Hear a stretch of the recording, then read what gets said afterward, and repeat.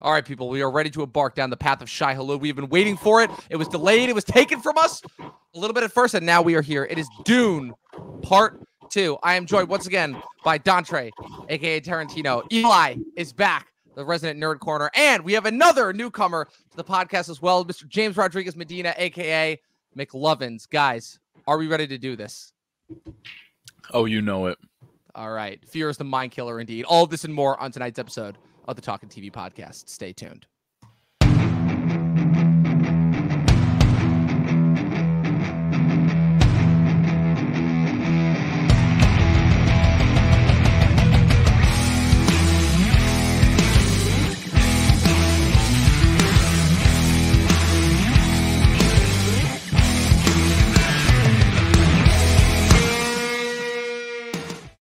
All right, gentlemen, after 2 months of cinematic drudgery, we finally have it, arguably the movie event of the year, and I think it's safe to say that, yeah, nothing else is topping this year. Like, Hollywood could just wrap it up, go home. They could just wait until next year because they already delayed Bong Joon-ho's next movie to next year. I mean, I was literally looking at the trailers before this movie. I'm like, wow. So you mean to tell me that the best that Hollywood could throw at us in order to try and compete with this? Godzilla, Kong, Civil War, Twisters with an S, fucking Kingdom of the Planet of the Apes, Furiosa, Deadpool 3. That's the best that Hollywood could throw. It's kind of funny because I always love to explore different alternate universes in which, like, what could have happened. And as we all know, Eli, you especially, this movie was originally supposed to open the first weekend of November in 2023.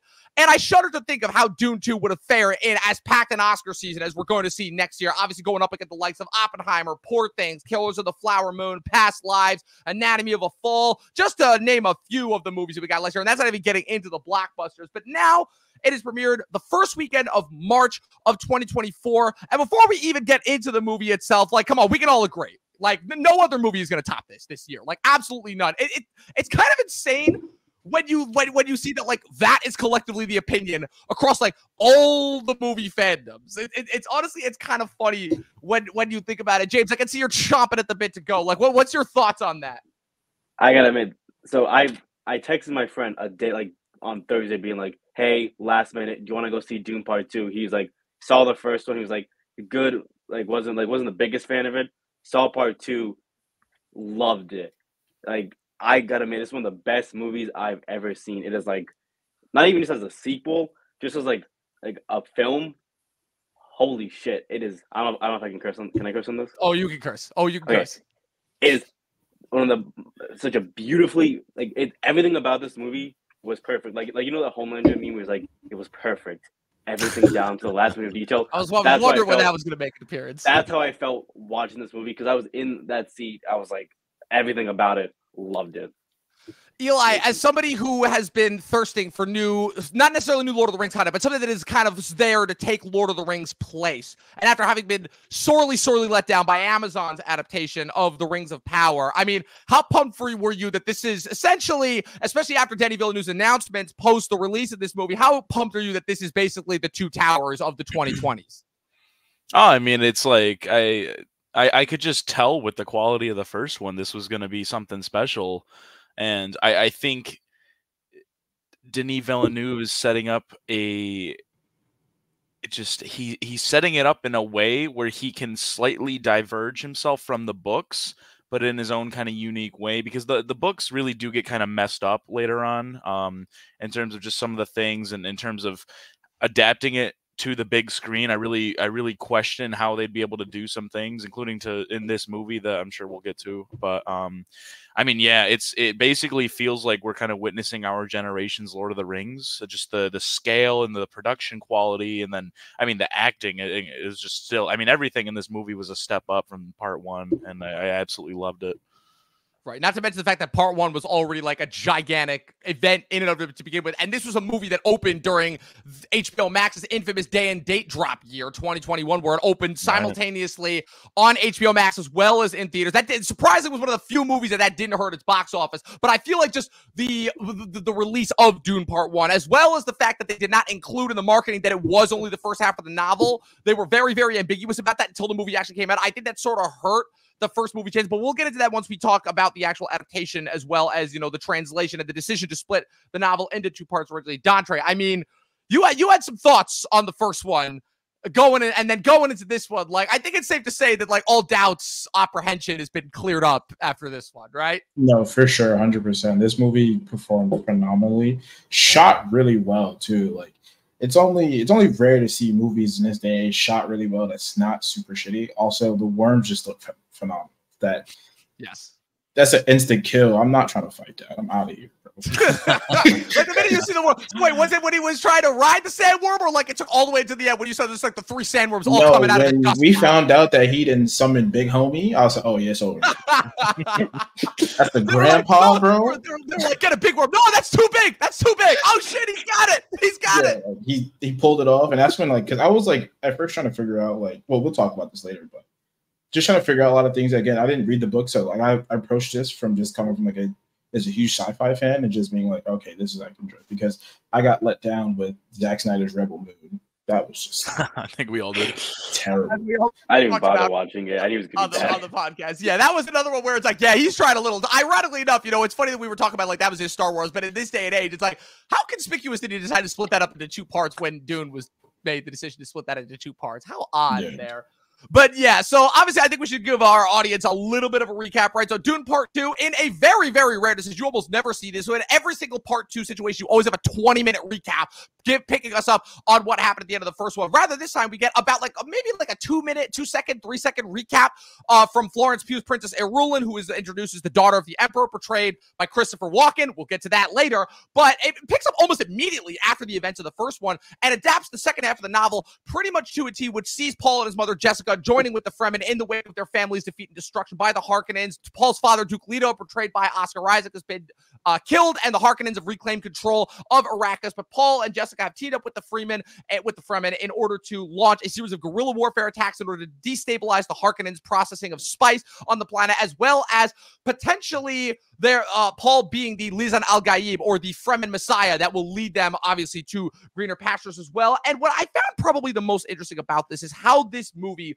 really, I would say, embodied Herbert's original vision of the dangers of messianic worship and cult-like worship. And the fact that this movie, which is, again, supposed to be, it's the Part 2, it's the action one, how this movie spends a lot of time with Paul and his confliction with the idea of whether I take this role of the Messiah versus whether I, choose to ignore it. Because obviously there is this understanding that the messianic kind of ideas have been sowed by the Bene Gesserit cult in order to kind of promote their breeding prophecy over the years. And obviously then you have Zendaya's character as well, the Chani character, who kind of represents the younger generation of Fremen, where in a weird way, it is kind of interesting how this is based on a book written in the 60s, but it is very, very interesting how it embodies kind of modern day ideals of like older generations being more open to belief, whereas younger generations are very, very skeptical of anything resembling messianic like prophecies and messiah figures or anything like that. As Chani literally says, it's like these are the things that they use to enslave us. The idea of kind of cult-like, group-like worship of this one figure who may or may not be everything that he's expected to be. And I just thought that for a $190 million budgeted Hollywood blockbuster to be putting ideas like that first and foremost it's commendable, to say the least, because it is so interesting how, as we've looked back over the last couple of years and you look at like kind of what are the movies that have done the best, they are the biggest ones, the Batman, Oppenheimer, Avatar, Top Gun, these movies that have these massive epic scopes. It really is. Hollywood has returned to the 50s. Hollywood has returned to the 50s in terms of you either have the biggest possible movies being made by the best of the best in the business, or it all dumped to streaming and it gets forgotten about. And you're good luck trying to find it and actually get your movie made if that happens. But just as far as like the adaptation of the book, Eli, as somebody who did read the book, how do you think this fared? Where do you think this ranks in terms of overall adaptations of like pretty big, heavy, weighty sci-fi / fantasy books? I mean, I personally, I consider Lord of the Rings to be the benchmark in terms of adapting a piece of fiction, particularly in fantasy. I know Dune is considered more sci-fi, but it definitely has the fantasy elements, which is the visions, and I know they try to explain that in more scientific terms, but it kind of feels like a mix of both at times. It's kind of like Star Wars in a way. I mean, in terms of adapting the book, not everything was 100% like, taken. There were a little substitutions, which I didn't mind. I think for the sake of the movie and for, you know, to avoid complications in terms of like how they're actually going to do one plot line in particular, I'm honestly very great. I'm very happy with how they handled it. I think they did everything in the best way possible. And I think the setup for Dune Messiah, or whatever I assume they're gonna call the third one Dune Messiah, was arguably even better than the first book, because it almost, I mean, when the first book came out, correct me if I'm wrong, but I think that it wasn't even planned to be a sequel in the first I don't place, think and so. No. he continued his vision in a very different way. But with this kind of it being one concise picture, we may be able to see kind of a whole different kind of interpretation of still the same like really core like themes of the series. And I think regardless of how it is done, whether this next movie is very similar or very different, I think I trust Denis Villeneuve, and I think his vision for what he's doing is probably as good as anyone alive could do it. I think that I mean, I don't really know where I was going with this, but I'm very happy with how it went. Well, just given the fact that Denis Villeneuve is a self-admitted massive fan of the books, he even admitted that, like, apparently for like his high school yearbook quote in Quebec, he like quoted the book or something like that. Like, that's how much of a fan he is. So, like, when it comes to like making slight changes and alterations of the source material, he knows what he's doing, and he's doing it for a reason. Like. Yeah, and I mean, we've talked about in other episodes we've done, just when, like, you know, I'm the book guy. I've like read everything apparently that we've talked about, and just, you know, the adaptations that flop, it's just always they put people who really don't care about the actual source material or are not really fans to begin with. It's kind of just a project handed to them. They learn about it as quickly as they can, and then they put their own spin on it and think they'll do it better. And that's, you know, I think whenever you do an adaptation, you need to make it for the core fans, and then you worry about, you know, what you cut out or leave in terms of, you know, how to appeal to a broader audience. And I think exactly, I agree. That's exactly what he did. I mean, he's a true fan. It shows in like how much and the quality we got from this movie. I absolutely could not agree more, James. So, correct me if I'm wrong. Did you read the book or no? So I haven't read the book, but I do have I got it as a Christmas gift, and like my dad read the book and he loves the books. He loves like the first 3 ones. So I knew a lot about going into it. So I knew kind of what to expect for the second one. And I knew like some of the stuff that like was in the book that was like, oh, I wonder what they're gonna change. Right. And like I agree with Eli, all the changes they made for the book, it made sense for the movie. Like it was like you can tell that that everyone in that movie cared about it, like really like took the time to read the source material, really understand. And especially like some of like the big stuff they did change, like Anna Taylor-Joy's character, like Aaliyah, like that being Paul's sister was the biggest, I think, one of the biggest changes from the book, and it made so much more sense for the movie, and it helped. Yeah, because I'm sorry, but like when you read how that when you read how they incorporate her character in the book, it's a little confusing to say the least. So I'm really glad that they did it the way that they did. But so James, my question, story-wise, and it made sense story-wise to do it, and like it doesn't like take away like having like also like read the book, like she's like 3 or 4 years old with the mind of like a 24 because of drinking the way of water. That's really hard to do, and so it kind of like them just having her like communicate with them, and that one scene where like she isn't like the one little cameo, so I think sets her up perfectly for Dune Messiah, where she has a much bigger role in it, where she's older, where she's almost like an advisor to Paul. Yes, which I think honestly made it was better for the movie to do. Yeah, I agree. So now, Dontre, as somebody who did not read the book, right? So obviously, like I said, when the first Dune was being promoted, when they first started dropping those trailers in like 2019 and 2020, right? There was nothing in the marketing that said that this was going to be part 1 of 2. And I almost wonder if that would have helped the marketing if they had originally pitched this as saying, okay, this is going to be only part 1. This is only going to be half the novel. Obviously, we understand why they didn't do that, especially given the circumstances of everything that was going on movie-wise at the time. But now looking back, obviously, because again, part 1, fantastic as it was, there are still some problems that I have with it as well. But now that we have part 2, like, does this work overall as like one uniform product? Does it still work better as like individual installments, or like as part of like this one overall encompassing story? Like, talk about that. First of all, that's a big question. Can you repeat that last part one more time? Because I couldn't hear you for a second. So as far as like how part one and part two kind of work together to form this one overall story, as opposed to kind of like the traditional first installment and then sequels route, how it how they work better as individually. Because like that's the whole thing about Lord of the Rings, right? Lord of the Rings, even though it's 3 separate books, 3 separate stories, it's envisioned all as one overarching story, which is why it's often regarded as one of the best movie trilogies as well. So like, do you think that like Dune, now obviously because Dune's a unique case, right? You have part 1 and 2, which are both the parts of the first novel Dune, and then you'll have the third part, which is Dune Messiah, which also was originally written not even as like another installment. It was almost written an epilogue to wrap up Paul's story, and then by nature of the fact that he has kids, are going to write more about his kids and whatnot. So like, how do you think kind of like it all factors together? I think it works together as a whole instead of just doing separate installments, because I feel like you can create the story as a whole and build a world and everything. And just, again, I also didn't watch or read Lord of the Rings, so like using it as a benchmark, as like I have no idea where that sets in. I was never really interested in watching or reading Lord of the Rings, but for some reason Dune has made me want to like go back and like read the books and kind of see, like, because I feel like watching this from not knowing any of the material ahead of time, I'm more fascinated because I'm like, oh wow, I'm not expecting stuff. So it's like I like how it's doing, and I wish they would keep it that way instead of just making it 3 separate installments, but also not announcing that these were going to be like part 1, part 2. I think that was a really good idea because people are not expecting what to happen and just coming out just like, okay, cool. It got me, so I was like, all right, that's fine. Yeah.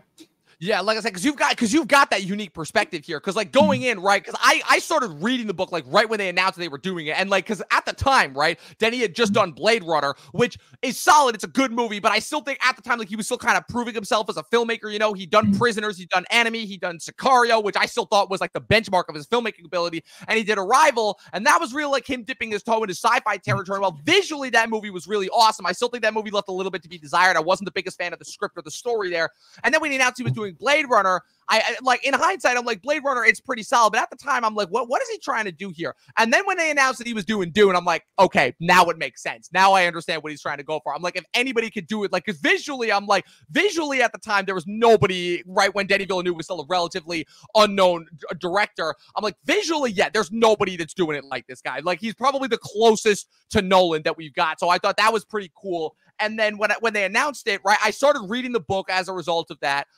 And then I'm reading, and I'm about halfway through, and I'm like, wow, this is taking really, really long with the setup. I'm like, they'll probably have to condense the setup a lot to do this. And then when they were doing the promotional tour, and all the images they were showing were just from part 1, and I'm like, they hadn't cast Faye Routher, they hadn't cast the Emperor. I'm like, are they only going to do this as part 1? That's the only half the novel. I'm like, if they do this, that's a bold choice. Because like reading the book, I'm like, because me knowing, obviously now having read the book entirety, I'm like, all the action happens in part 2. Like, part 1 is good. I myself love setup, but there's a lot of people who are going to be left disappointed at the end of part 1 when they're just going to end with him joining the Fremen. I'm like, that's basically like if you did Lion King, right? But you only, and then you cut it off right when he goes and starts chilling with Timon and Pumbaa. Like, obviously we know where all of these stories draw their illusion from, but like, as probably the biggest budgeted version of Hamlet that we've gotten yet, it's like, yeah, I'm like, how are they going to pull this off?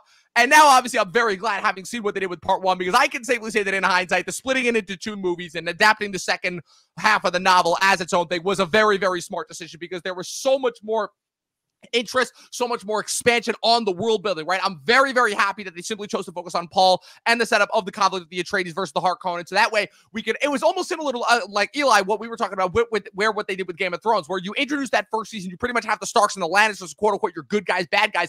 And then that gives you a chance to like flesh out the world and introduce the other characters and the other players as they come in and start to influence and show that this isn't such a black and white, pun intended, story as you may think. Because, right, you have the influence of the Emperor, and kind of you really more so start to understand his role much more so than you did in the first one, as far as like the political, you know, implications of why he did what he did with setting up the Atreides like that. You understand the Fremen and kind of their interesting place in the universe. You know, how like in the rest of the universe's desperate attempt to control Arrakis, they've kind of overlooked the Fremen and the fact that they were here first, you know, and the fact that they kind of have been really, really pissed off and are just waiting for the right chance to come and go at the rest of the universe. Again, very, very similar to how we're going in the real world right here, right? And that's before you even get into the performance that Chalamet gives here, right? And I wrote this in my Letterboxd review, which is that what we witnessed with Dune is not only, again, just like this kind of crazy, extravagant blockbuster spectacle that is kind of a summation of everything that it is that we love and have been wanting from movies, but this is kind of, you're almost witnessing the birth of a new generation of movie stars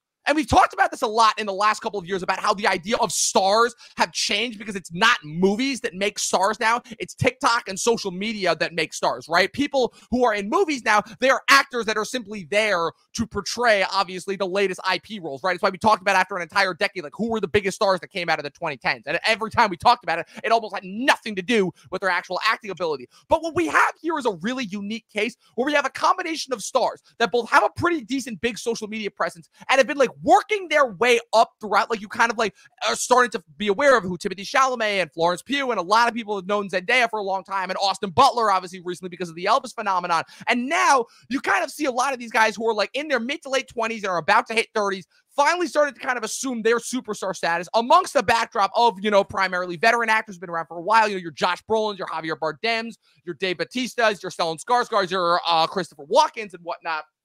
And I thought that was really, really interesting. I'm like, wow. So Timothée Chalamet, right, who I've known about for years, obviously, but for nobody in my close circles has really known about, at least not by name. People are finally actually going to know who he is. I'm like, this is the birth of a new star. Now, whether or not he's going to be able to carry movies here like Tom Cruise will going forward, that's to be determined. But at least for right now, like, we have witnessed, I think, the birth of a new generation of stars. And I mean, fucking hell, like, Austin Butler, man, I've been making jokes about him since Elvis about how he hasn't been able to drop that goddamn accent, but holy shit, like, can we just talk about that and how after an hour of just spending, like, time with Paul and the Fremen on Arrakis, you have all these amazing sequences where he's, like, learning to become part of the Fremen. He's like, I don't want to be this prophecy figure. I just want to, like, ride the sandworms, be part of you, and have cool desert sex with Zendaya and whatnot. Then you cut to Gidi Prime, and you get this whole other introductory second of this villain who you only get to spend this movie with. And that's what's so interesting about Fade Rauta. Fade Rauta is set up as like this badass villain.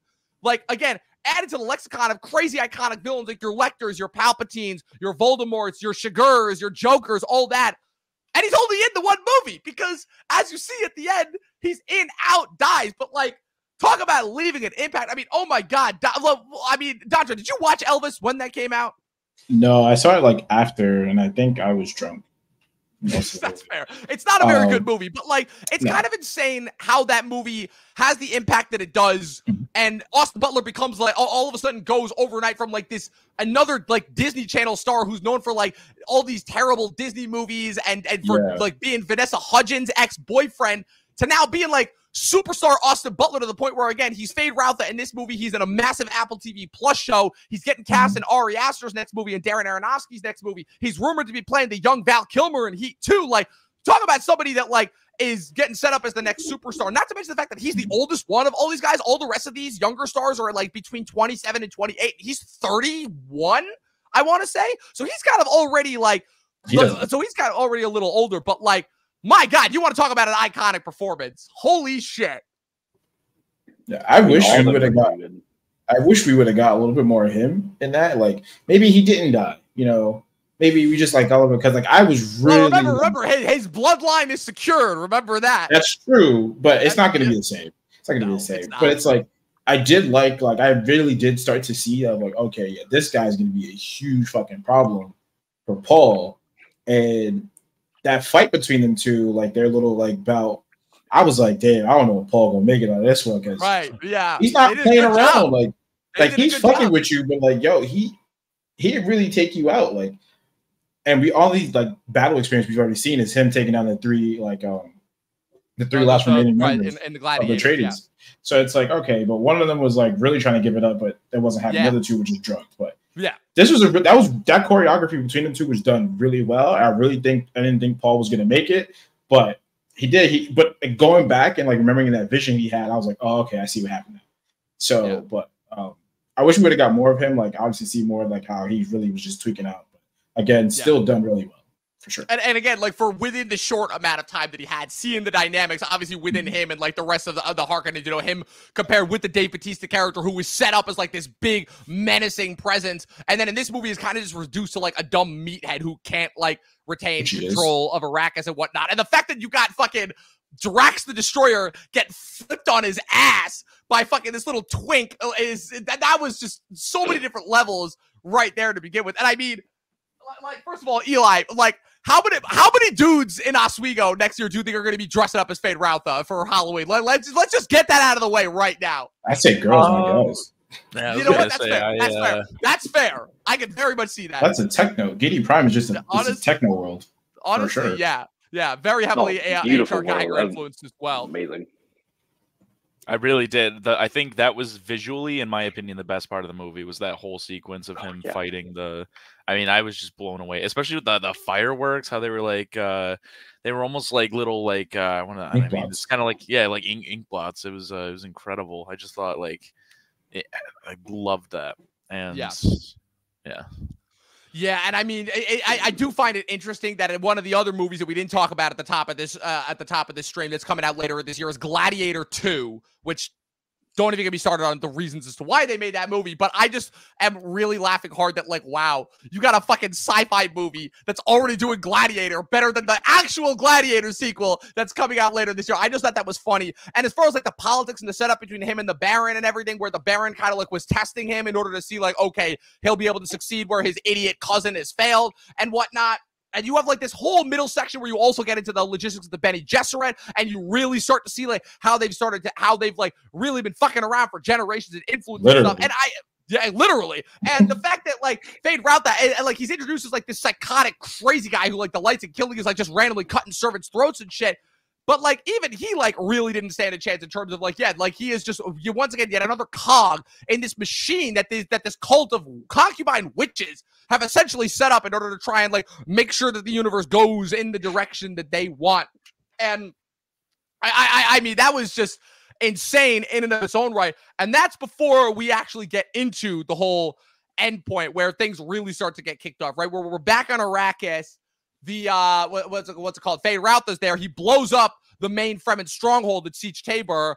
You got Zendaya's best friend is GG's right there, and then you have Paul is like, fuck, this whole thing that I've been trying to avoid. This whole thing is like I've been trying to avoid going south because south, that's where the fucking fanatics are, and I'm gonna go south. They're gonna praise me as the Lisan al Gaib, and then this holy war that I've been having visions for. Like, it's going to, because you also have him, he reunites with another character that we at the time were not sure had survived in the first one, that being Josh Brolin's character, Gurney Halleck. And he's like, bro, you've got all this, you've got a literal army ready to fight for you. Why are you waiting? And he's like, because if I do this, then then the universe is going to be like thrown into chaos and warfare. And all these visions that I've been having since the events of the first one are going to come to pass. And I don't know if I can hold myself responsible for that. But once the bombing happens, once Fade Routha is there, that's when it's like, all right. We can't wait any longer. It's go time. He goes south to the stronghold. He drinks the water of life.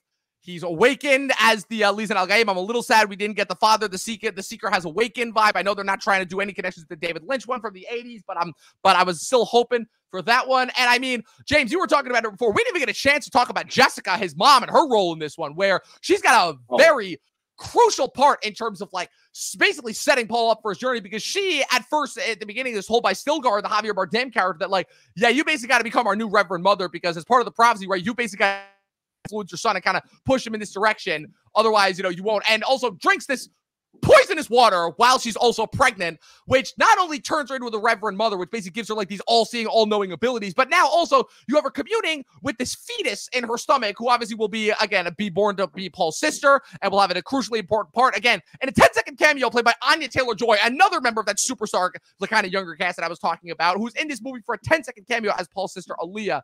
I mean, what did you think of Rebecca Ferguson's performance in general? Because I feel like that's one element where they kind of shifted things, where in the book, Chani has a much bigger part, but in this one, she's more so the skeptic, and you really have, I would say Jessica has an even more important part in this one than she did in the first one. So like, and Rebecca Ferguson, as somebody who has been coming up over the last couple of years between the Mission Impossible movies and Dr. Sleep as well, like she's a bona fide superstar now as well, albeit a little older. So like, what did you think about her role in this? And as far as like kind of the importance she had in terms of pushing Paul to where he needed to be? Oh, I mean, Lady Jessica, I think, is like one of the probably most underrated parts of this movie. Like, she did an amazing job with this movie. And like the first one, like she was kind of like shepherding Paul. Like, she taught him the voicing when like, even though like her whole point was like of her being a Bene Gesserit was to give a daughter so that they could be raised, but then she be raised like in the Bene Gesserit ways. Didn't do that, gave him a son, but they was still teaching that. And then the way like her role in this movie, I think, was so important, where she was like once she drank the water, and like in the communication she was having with her daughter, I think was one of like the more like funny parts of the movie, where like where like this movie did a really good job balancing like dramatic, like romance, the comedic parts, the action, perfectly within this movie. And I think Right. her role was super important because she's almost like she was like basically telling Paul, look, like it is your destiny, like do it. And Paul was so hesitant to do that, and like she tried her best to do it. And even when she went south, honestly, like the robe she got after she became like the Reverend Mother, I thought was really good. And like how she is in the beginning of the movie to the end when she sees like the main Reverend Mother lady, where she's like oh like the difference between the two, I thought was like honestly amazing. But I really like everything, honestly, everything about this movie and the way the characters were amazing. And even like the changes they made too, like Gurney Halleck when he comes back, he in the book I'm pretty sure like thinks Lady Jessica was a part of the reason why House like why they fell and tries to kill her. Them taking that out made it, like I think was honestly good. And like almost like him coming back and being like, Paul, this is your destiny, doing like and quickly became like a supporter. Where like in that big, honestly, like Oscar, like I think one of the best parts of the movie, that whole scene where he comes in is like I am your least and I give, and like takes charge, and like he's like the shine, he's like, oh get down, like follow it, like I Right. think was amazing. And he was so quick to like be on, like once he like so like be on the side, and was like that older mentor that he had with like Duncan Idaho in the first one. Then obviously sadly he died, but then like he kind of took that role and was really like it was like that important military advisor from his other family. I think was important to have in the movie.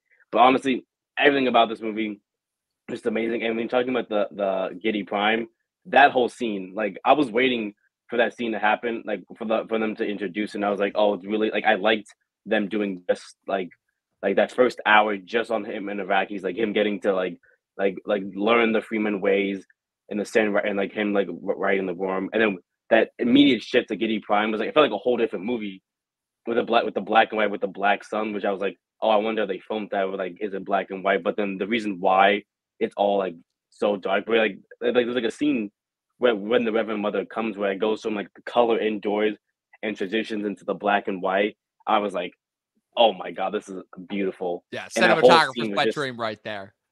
oh, it was amazing. And like the whole fight scene where like it was pretty much a test for us for Fayed. He was like, oh yeah, like obviously like these two main people, but like he was kind of like testing us, oh yeah, like you succeed in this and you're getting it. And he honestly like he did a pretty, I think he did a pretty decent job with it, where like he did more action than his cousin or brother did. Yeah, Where cousins. like where it's kind of like he immediately like his cousin was kind of like not the best, where like once they attacked, he went straight to the stores and attacked them, and then got defeated by the Freemen. But then for Faye, like when he came in, he immediately bombed the shit out of the stronghold, and kind of like provoked the main conflict by getting them south. But like he was like already he was like I've been wanting to do this.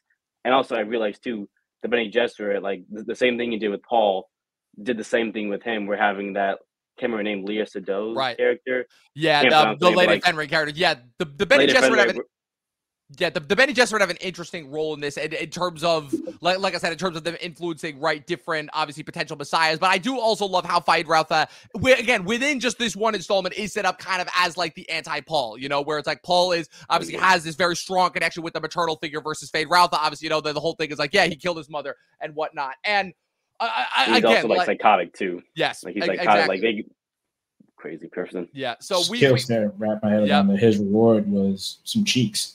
Literally It's crazy, but all it took. Yeah, again, we talk about the mommy complex. It is very much a thing. It is very much a thing in this universe and in the world. Now, gentlemen, we've talked a lot about the story, and we've talked a lot about, obviously, you know, the directions, the comparisons to this in part one, its place. But like, let's talk about what this movie does in spades, which is the visuals. And I mean, again, we got Hans Zimmer back on the score. Greig Fraser, who also shot the Batman as well. Let us not forget that on the cinematography.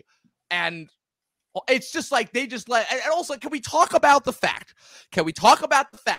that this movie utilizes practical effects and models, and it never skimps on it. And like every time, I'm worried that, we're going to get a crappy CGI shot. We're going to be able to tell the difference. And it never has that. I mean, just the freaking sequence of Paul riding the sandworm, which I knew was going to happen. And I'm just waiting. and I'm waiting for when it happens. And then they put the thumper, and then it's coming through. And the fact that, like, how you're with him the whole time as he's falling through the sand dune, and, like, you feel like you're, like, suffocating with him. Like, I can only imagine what it would have been like if we'd watched this in 4DX, as far as, like, if they would have just, like, shot sand at us and, like, made us feel like we were, like, suffocating with it. Because, oh, my God, that was amazing, to say the least. I can already see the inspiration. Sad part, it's not sand, it's coke. Just...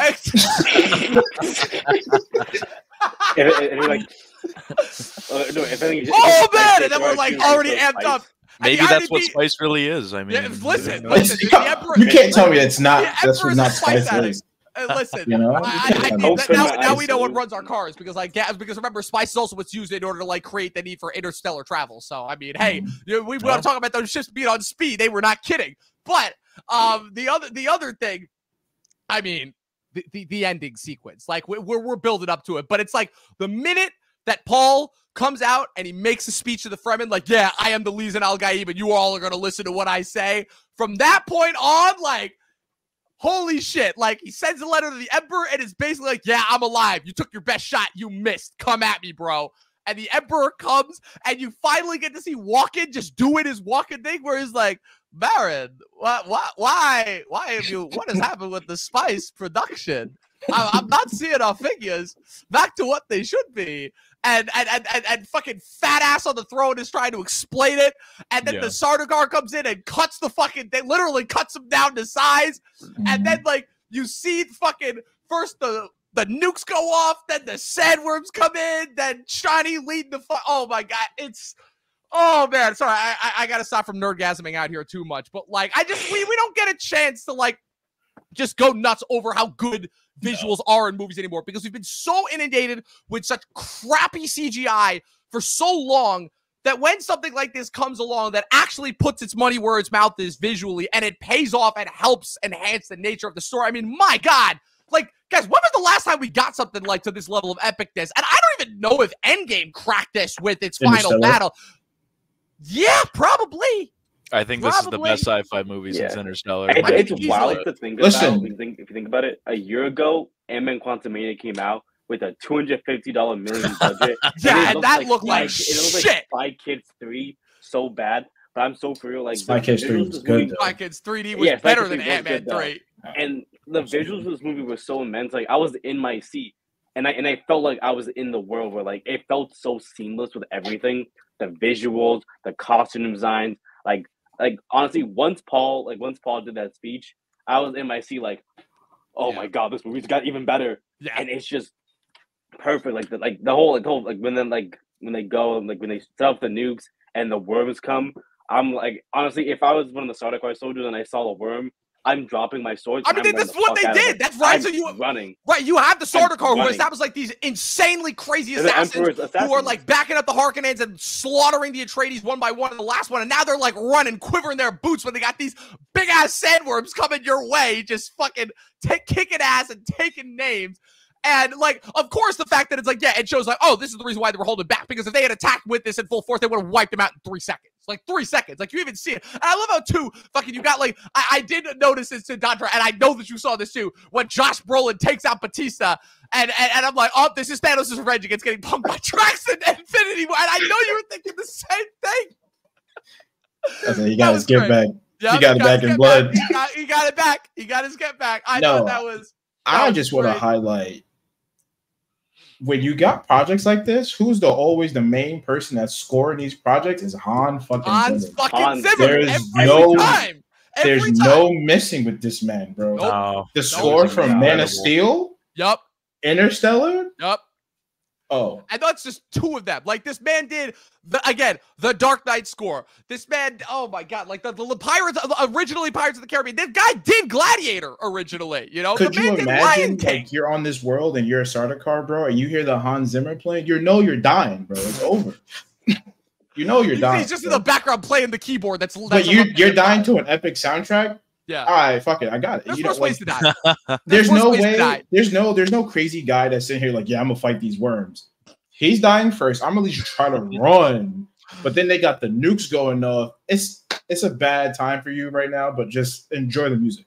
Yeah, I just want to talk about like how when fat ass, and of course I'm referring to Baron Vladimir Harkonnen, portrayed brilliantly by Stellan Skarsgård, is lying there on the throne as Paul comes up, greets him as his grandfather, because as we finally learn, Lady Jessica is the result of rape between the Baron and a Bene Gesserit witch, discovered right that they are descended directly from the Harkonnens. And he's looking down up at Paul and realizing, oh man, did we fuck up? Did we fuck up? Right? Because the Baron's whole thing, right, is the Emperor, right? He knew that the whole thing of them getting relieved of Arrakis and the Atreides getting them, that whole thing was a ruse that we could come back bigger and better and also have a chance to take out our immortal enemies. But I mean, oh man, this whole thing was fucked from the beginning. And he was like, oh yeah, we got this political edge because if the Emperor tries to say that, oh, it was us, we could be like, oh yeah, but you backed us and we had no choice but to follow your orders. And he thinks he's got this whole thing in the bag, putting Fade Rauta in charge. And oh man, does it just fall apart at the seams. Not only that, but he gets killed by somebody, by the grandson that he didn't even know that he had, and just left out in the desert to fucking rot with the worm. His entire line gone, well, except for Fade Rauta's bastard baby with the Bene Gesserit witch. And then you got fucking Drax getting punked by Thanos, which is so embarrassing on so many different levels. Like the Harkonnens majorly screwed up, and then you got the Emperor who's sitting there, and he's trying to justify his actions, being like, "Oh, Paul, like I loved your father, but your father was a weak man, and he had no vision, no concept of what was going on. So naturally, I had to do it." And Paul's like, "Listen, you could have avoided this if you just left us alone. You could have avoided all of this if you just left us alone. But no, instead, you listen to this fucking Bene Gesserit witch here. You done fucked yourself. You fucked this other family, and now you've indirectly caused this holy war that I'm about to wage because the other great houses, right? He even said at the end of the first one, right? What were the great houses afraid of? The Emperor flexing and abusing his power, because then that would cause them to team up." And he's like, "And now, because you forced my hand and you forced me to do this with the Fremen, something that I did not want to do in the first place, now you have indirectly caused this massive war across the galaxy that's now going to fuck everything up for everyone." So Watkins just got to be sitting there feeling like a fucking idiot, which he is, a 100-year-old spice addict. In addition, I'm gonna fuck your daughter too. That too. And it's like, and I'm gonna take your, it's like, and I'm gonna take your kid too and make her my wife.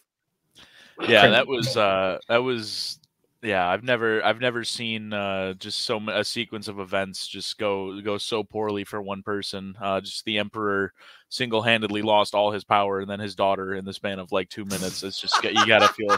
But I think what's interesting and got about, exiled like, too. That too. They didn't even mention it. Yeah, you get exiled away. Yeah, too, like, exactly. On like 2 minutes. Yeah.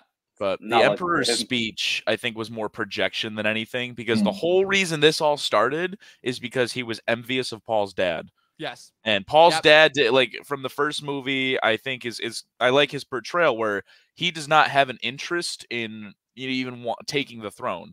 But obviously he's very popular among the great houses now and everything. And it was just literally no more than paranoia on the Emperor's part. Yep. So I think for him to give that speech is just, I think it's ironic more than anything. And it really shows how weak he really was, because this is all just out of fear. And look at kind of where it got him. Exactly. And again, it just goes back to the brilliance of Herbert's writing and the fact that this is exactly what Herbert envisioned, right? The fact that fear and kind of messianic worship has contributed to, again, just this massive war. The whole thing, right, is a critique on religion. That's the whole thing as far as what it is. Religion and politics. It's a critique on religion, and it's a critique on mass politics and colonialism. Exactly. I mean, come on. The Fremen are literally supposed to be Afghanistan during the Cold War. Like, the illusions are very, very obvious here. I mean, the themes and ideas in this, the themes and ideas in this story really just like transcend generations. I mean, this book came out in 1965, 1965, and it is, like it still had a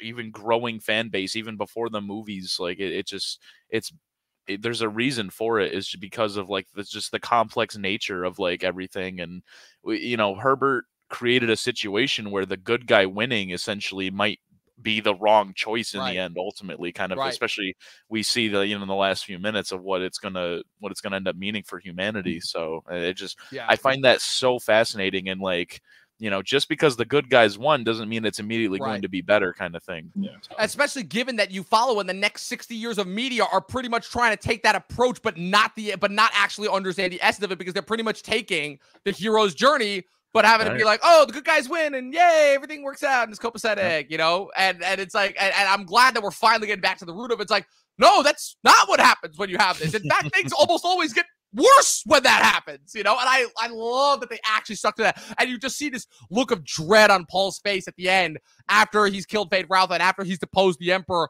like, oh, the great houses are not accepting your terms. And he's like, I didn't want to do this. Like, fuck it. It's war. It's war. Yeah. Like, very curious to see what Paul's tax policy is going to be. Yeah, that's going to be interesting to say. I mean, oh man, the price on spice purchasing is about to go way up. Like, way up. What's interesting about it too. Oh, sorry, Dontre, let you go. No, you got it. I was saying what's interesting is I saw this when I was reading up on it. Like, if you compare say Zendaya's character Shani, who for the whole look at it in the beginning of the movie where that opening narration where she's talking about the oppressors, how they turned Arrakis into essentially from what it was a paradise into one that's basically an industrial complex. One thing I like how they changed her character in this movie is how they made her a skeptic where she was like, oh, he's not it, and even as Paul decides, okay, finally I'm gonna take it, and he does that big speech and she fights and he leads the charge. She's still skeptical, but she still fights with him because she's like, I still love him. But at the end, I think the biggest difference is that she leaves. And she goes on her own. Right. And the fact that the movie closes with her as the Fremen have almost are becoming almost in a way the oppressors are going to leave off world for the first time to fight, and how they all I love how they end with Stilgar. He's like, yeah, they're all going into the ships and blindly just following him. Right. Which I think is one of the big things that talks about is a religion about following these prophets, right, that sometimes might not be good. And Paul is he's in the fact that oh yeah, he won where he got his revenge, but that revenge is causing this holy war that's going to kill billions of people and going to have a massive impact on the universe. Yep. All just from that. In order to pull another quote from Lord of the Rings, again, the battle for Arrakis may be over, but the battle for the universe is just beginning. Kind of to go off of kind of to go off what James was saying. I think Javier Bardem is a real standout. Aside from obviously, I mean, Timothée Chalamet. I think this is probably the best movie I've ever seen him easily. In. This is the best he's been in anything. Oh, ironically, the fact that he got his career started in Interstellar, so it's kind of a full circle moment there. Yeah. But I really think Javier Bardem was played his part perfectly in this movie, of just and that you could just tell biggest hype man ever. Yes. Oh, I mean, and he was so convinced that even all you see it in religion, he's getting contradictory messages and he's still kind of finding a way exactly. to and the fact that every time Paul's I don't want to he's I don't want to do this, I don't want to be the Messiah, and he's like, the Messiah will prove to be so humble and he's a Messiah. I thought that was hilarious. I was like, that's funny. Still goes that was great. Everything he did, he was like, the Messiah. And he leads, he's the guy leading the charge. He's the biggest believer. It's even if others behind him, he's still the leader. To the point where he's willing to have Paul kill him just to prove that he is the Messiah. That's how much invested he is in this.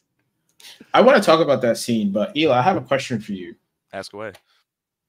Now, you only the person I've known that's watched Attack on Titan and understands the story of Attack on Titan. Right. Do you see comparisons between Paul Atreides and Eren Yeager? Oh, 1,000,000%. 1,000,000%. It's not even up for debate. Both two characters that didn't want to be in charge are left up to make some terrible decisions. I don't really know. I'm assuming the Holy War is going to be insane. Bodies will be dropped for sure. Yeah, but very interesting. But like I said, I'm going off what I'm already seeing. Man says I'm gonna let nukes off at the entire great houses. I'm assuming these are people who are controlling other parts of the universe. So it's it's really about just going off. But then you got Eren Yeager in Attack on Titan, and he's like, yo, listen, I could really just. Granted, what he did the rumbling for was very different, but it's still another hard decision that he didn't want to do right away until he had to. Right. And decimating 80% of humanity. Yep. But also that scene where he goes to the temple and he's like, ain't none of y'all in here gonna stop me. And they all get tight. And then he starts, I guess he tells that guy a story that he only knows. And he's like, oh shit, my fault, gang. Right. The homies here. And it's all over after that.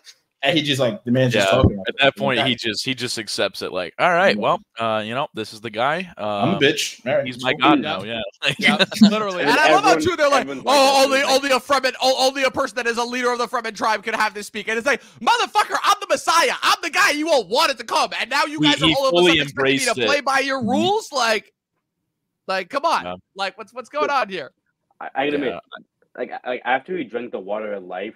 He turned he changed a little bit where he was like, I know what I have to do. And he walked in like he owned this shit. Where he was like, no, I'm going to talk because I want to talk. And then gives that beautiful monologue. Right, and uses the voice as well. And in English, in our language too. And the fact that after he does that scene where he tells the story to about the grandmother, everyone's like, hey! Oh, it's the Messiah! It was great. It was great. It was great. And at that point, they're basically they'll lure to him. Like they were like after that, they'll do anything where they're gonna fight a war that's not even theirs to fight off world, and that's just like they're so almost blinded by this Messiah and this belief that they wanted it, and the fact that Shani's the only one that kind of sees through it, which I think was the biggest character difference because in the book she's by her side and she plays a pretty big role in Messiah. So I wonder how they're going to adapt her character. Yeah, it's going to be interesting to see how they translate this from, again, the biggest change. Especially the fact they cut a big part where, I don't know, for the book, where, they kind of, showing, the time, the time of the book, where in the book, it's, 3 years. Yeah. It's, 2 different between after. But I did notice this one thing, though. I noticed that there was a lot of cutting around and I noticed the thing that they did a lot in earlier seasons of Game of Thrones where you would have, a certain amount of time pass by, but they wouldn't tell you it, and you can kind of only tell based on the way that they were editing it. The way that Jessica was progressing along, pregnancy wise. Again, they did shrink it. It was definitely not 3 years, but there was some time that definitely passed for sure. It was less than a year. It wasn't even a year because Jessica's daughter wasn't born. Right. Yeah, true. Because in the book, in that 2 years, she has Aaliyah in the book, and then Paul and Aaliyah have a kid, and Johnny have a kid in the book. Yes, they do. Who dies? Yes. And they cut that part, which I think was honestly good because of them introducing a kid and then killing the kid off like that. Yeah, that would have been confusing. It would have threw everything out of the way a little bit, which I was like, yep. Also, as much as I did miss him, the decision to cut Stephen McKinley Henderson's Thufir Hawat character, I think worked for the best because the character, unfortunately, has kind of a thankless ending that really doesn't contribute much. So the fact that they kind of just ignored it and they were just he's probably off-world, serving as the Baron Zumentat on Arrakis. I'm just wondering what Tim Blake Nelson's character was going to be because he originally was cast in an undisclosed role. I'm assuming that he would have been a member of the Spicing Guild because you also did not really see any members of the Spicing Guild included, but that might be one that they hold for Messiah because the Spicing Guild plays a very, very big part in terms of the forces that are attempting to rally against Paul in Messiah. I agree. I don't know. I know Eli would know this. Lady, the Leo Sodol's character. I think I heard a rumor that he was playing her husband, who was one of the best fighters in the galaxy. Lord Fenring. Yes. Actually, I'm pretty sure he's in the Dune. I think he's in the one that David Lynch made. I'm not fully sure, but he was a character it made sense why they cut him and they kind of incorporated some of the stuff into Austin Butler's character. Honestly, I'll admit there's some movies where they cut stuff and you're oh, they shouldn't have cut that. That makes sense. Really changed it. This movie took all the all the changes they made sense for this movie, and it helped the plot out make it go a lot smoother. Where in the book, it's there's a lot of almost kind of plot holes where it's it would have been harder to adapt it if it was by the book. Which honestly, if people complain about them not including certain stuff, it's an adaptation of the book. It's if you're adapting, if you want to watch read if you want to see a by the page adaptation, just read the book. Yeah, exactly. And that's why I think it's the message that's more important than the actual keeping it scene for scene, accurate. And I think the way they handled the Leah was probably for the best. Yes. Obviously, I was coming into this, I was going to be this is going to be very interesting to see how they handle her. But even though they didn't really go the full, the full length of her arc with her character and kind of just kept her in the womb, I was honestly all for it. I think it still did the part in terms of what her character was supposed to do for the story, because it kind of just shows Jessica does not have really the full power. It's the kid is basically kind of has the full power, telling her everything. And I think, I think it's still going to spell very interesting things for the future. So I'm all for it. I think Aaliyah. I've read up to book 4, so I know the full extent of Aaliyah's full arc. So I really have no issue with how she was portrayed in this movie. I'm very excited to see what they do in the future with her. I will say this, and then we'll wrap it from here, going into final thoughts and star ratings. But I will say that one piece that was in the Lynch version that I'm very glad was not in this version, because that would have definitely taken away from the pretty consistent tone, was how the fact that both in the book and in the David Lynch version, Aaliyah is the one that famously kills the Baron and greets him as grandfather and whatnot. And the way that they do it in both versions is so stupid, where you know how the Baron has that flotation device because he's so fat he can't walk, where she literally shoots him with a poison dart, and because of the way that, like, how fat he is, he almost, like, floats around the room and, like, deflates as he's slowly dying. It's like a fucking Bond villain death. It's so stupid.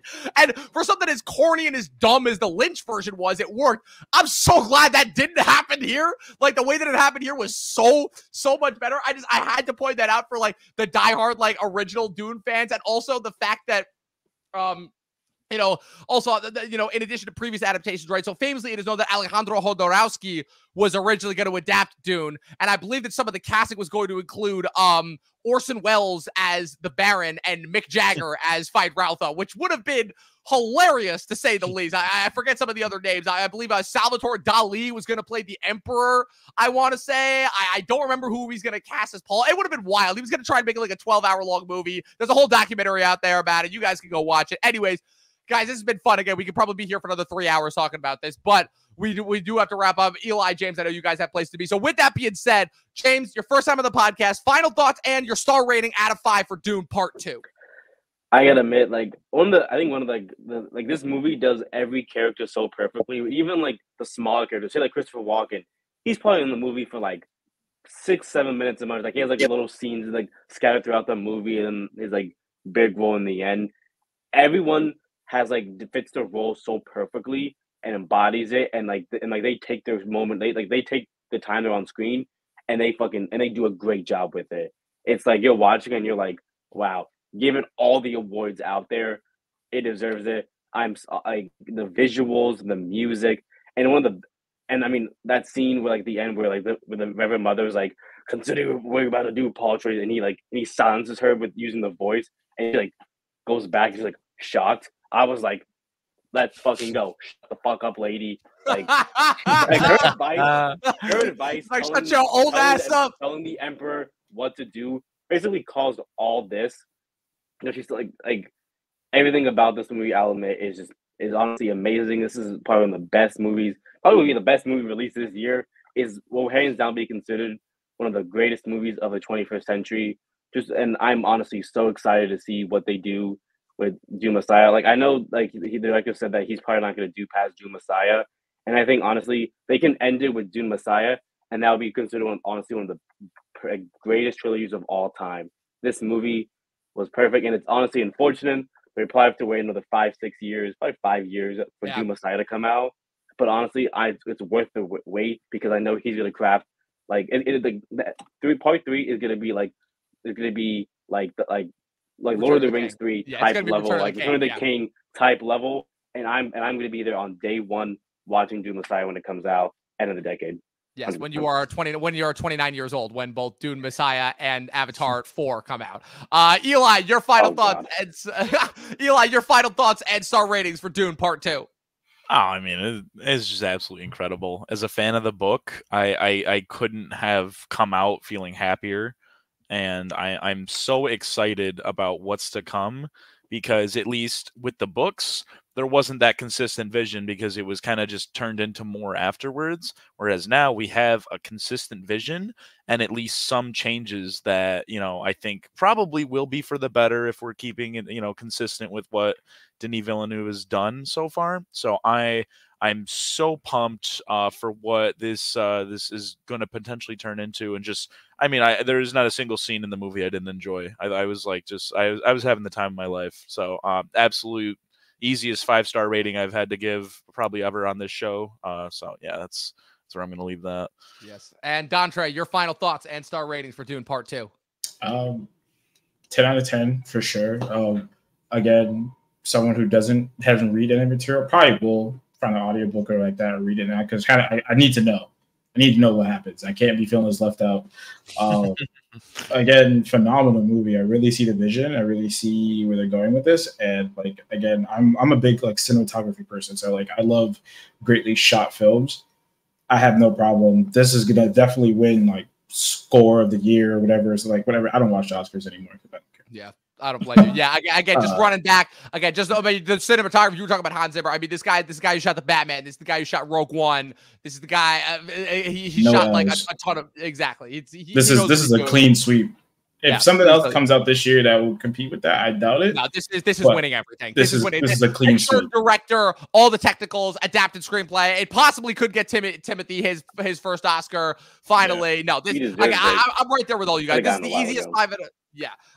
Like I said, this is the easiest 5 out of 5, 10 out of 10 that I've given a movie. And like I said, the rest of Hollywood can just pack it up because nothing else has topped this at all. I don't care about Wolverine. It's the fact that like this gave us like after 2 months of just shit, this gave us like something to actually be hopeful for. And even though again a majority of stuff got delayed because of the strike, at the very least this will be enough to satisfy us until like the next cool thing comes. And like I said, we'll get some cool things. Most of it is going to be on TV, specifically in the month of June. But for the most part, we can safely say that Dune Part 2 is the cinematic movie event of the year that everybody needs to see back. In a theater. I cannot stress this enough. In a theater on the biggest screen possible with the best sound possible. Gentlemen, this is it. James, do you have any place that you want to plug social media-wise? No, but I am gonna see Dune. But when I'm back in the city, I'm gonna see Dune in IMAX at the theater at BAM. I'm seeing it like biggest theater. I already told my parents. 70 millimeter. We're seeing it like scheduled like Sunday. Like no plans. We're seeing that movie. Yes, it's on lock. Yes, Eli. Any place you want to promote on social media? Promote my Instagram every time I'm on here. It's pretty much all I got. If you search my name like how it is on screen, it'll come up. Shoot me a DM. I love to talk with people about this stuff: movies, TVs, books, storytelling in general, and soccer. Dude, I am a slut for soccer. Let me tell you. Oh, we know. Don't we know? Oh, we know. I am 10 times more passionate about soccer as I am about storytelling. So whenever I get around to starting my soccer podcast, expect some big things. Telling you guys, it may be happening sooner rather than later. That's all I'm gonna put out there. And Dontre, again, where can the good people follow you on the interwebs? Besides the usual, man, follow me at Official Wig Mafia if you listen to house music. Also, twitch.tv/TheBlackEO for Twitch Gaming. There we go. I was saving it for you this time. And of course, like I said, at Movie Nerd Reviews, at Official Talking TV, YouTube, Twitch, Spotify. This episode will be available tomorrow for all of you Dune heads to listen to. We'll be back next week. Well, I'm still figuring out what we're going to do next week, but we're going to be something probably Oscar related on the Talking TV podcast. We'll see you guys. Content is officially back for 2024. We'll see you guys next time.